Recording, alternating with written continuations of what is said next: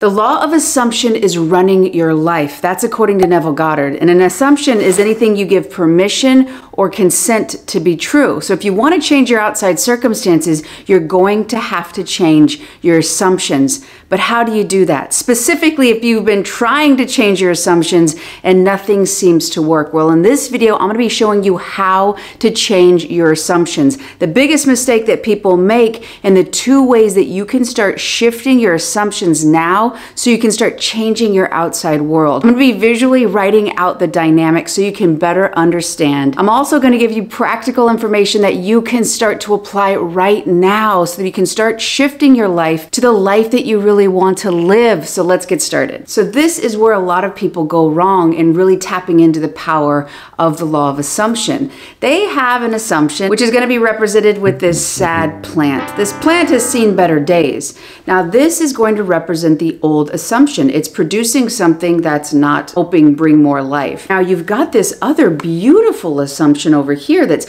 fruitful, that's colorful, and that you really like the reflection of. So what happens? You're like, okay, I'm going to assume, I'm going to give this new assumption permission and consent to be true.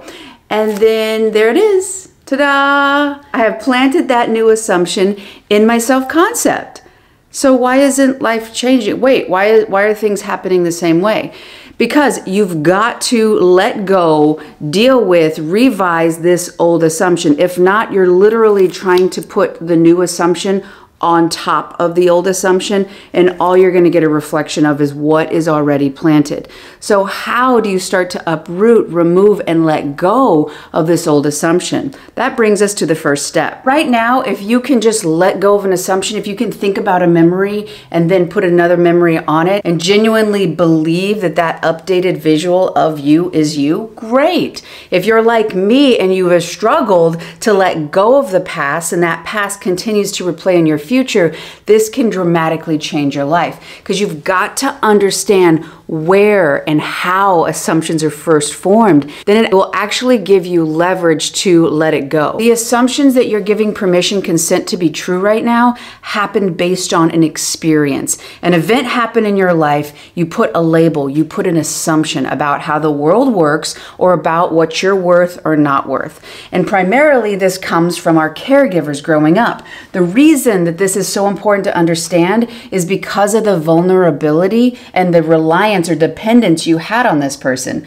So what this person said, did, how they treated you, what you perceived your worth was in this is vital to understand so that you can revise it. And this is how I personally have revised a lot of things from my past that had a lot of guilt and shame around. I had to get here and understand this so that I could shift my perspective. Essentially, you're going to learn to relate to those experiences differently so that you can shift your assumption. So if you grew up with a caregiver who was emotionally unavailable, you might assume you're not important. Because this person didn't have the capacity, you made an assumption because you didn't have very good reasoning skills because you were a child, but you've assumed this to be true. And what is this? This right here is starting to form your self-concept, which the way I see it is a group of all your assumptions. It forms the shape or the image you hold of yourself, and you're always going to get a reflection of this because this is who you are being. And Dr. Joe Dispenza says that whoever you're being, it's going to send out a unique electromagnetic signature. The thoughts and the feelings based on this is what you're going to get a reflection of. That's why when you go to put what you want on top of this self-image, it doesn't work because only when you uproot and remove that, remove the unwanted assumption, can you actually have the space to plant the new assumption. So if you had a caregiver who actually was mean to you, who was abusive, you might think, I'm not worthy because if I was worthy, this person would have treated me that way, assuming this person had the available skills that you needed. As you start to see, holy shit, this person was a human being. This person had their own unique set of traumas and assumptions that they brought into it. But as I see, oh, this person actually never possessed the capacity that I needed. They were actually emotionally immature. And when I see it had nothing to do with my worth, that's when you can start changing these assumptions, because you're going to change how you relate to the early formation of your self-concept. And this is where you might have been able to manifest or shift different things in your life. Maybe it's easy for you to manifest money, but when it comes to romantic relationships, it seems impossible. Maybe you're able to get a romantic relationship, but you're not able to manifest any money, because most likely the early on relations, and again, it can be relational trauma is the word, creates perceptions, creates filters of how you see the world. And you'll keep finding a person or situations that continues to mimic or echo the way this person made you feel. And when you realize, oh my God, that had nothing to do with me. The reason I assume I'm not important is because this person actually was unable to actually connect with me because they were dealing with their own shit. Maybe they had a lot of guilt. Maybe they had a lot of shame.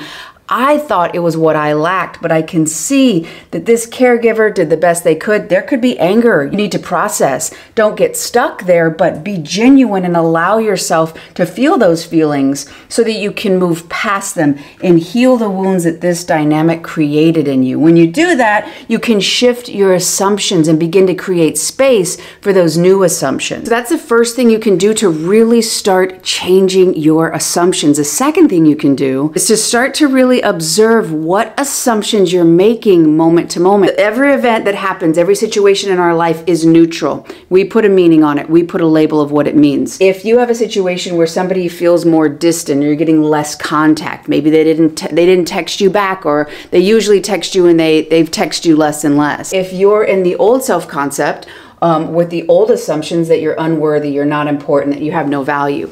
This situation here, this old version of you is going to say, oh, okay, there we go. They're going to leave me. What did I do? If I was more attractive, did I say something wrong? Do they think I'm weird? This always happens. Everyone always leaves. So you're starting to assume that the reason that they're distancing themselves is because of this self-concept, those insecurities or those old wounds that give you a distortion of yourself. So you're thinking it's because of you. In contrast, this same situation happens.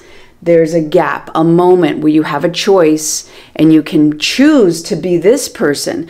This ideal, this version of you that's in the wish fulfilled, they have assumptions that they're worthy, that you're loved, that you're deserving. So if someone starts to distance, you don't assume it's because of what you lack or what you did, or that you're being punished, or that they don't like you anymore. You don't know what's going on, and until you hear more, you're not going to assume it's because of you. Because even in that, actually assuming it's about you is self-abandonment, it's self-rejection.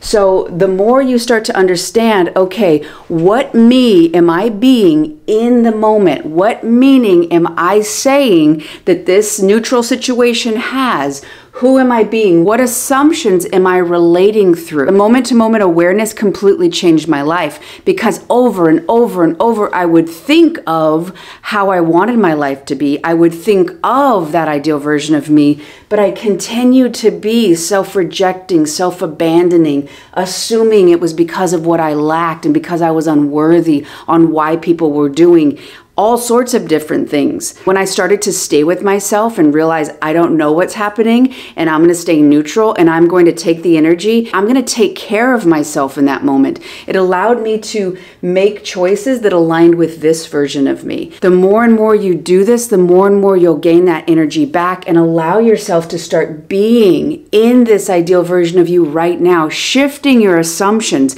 because you can affirm, and that's great, and you can visualize, and that's great, but affirming will not change your assumption. Affirmations help to strengthen something, but they don't help to dissolve it. The more you can relate to whatever happened, whatever situations that happened early on, relate to those differently. Let go of those old meanings, let go of those old assumptions, and step into the truth of yourself. The more you can start to naturally feel that this is really you and live in that right now. If you want more about how you can start feeling worthy and deserving right now, this next video right here is going to break it down even further. Thank you so much for watching. I love y'all. If you like this video, click like. If you haven't done so already, join this community, and I will see you on the next one.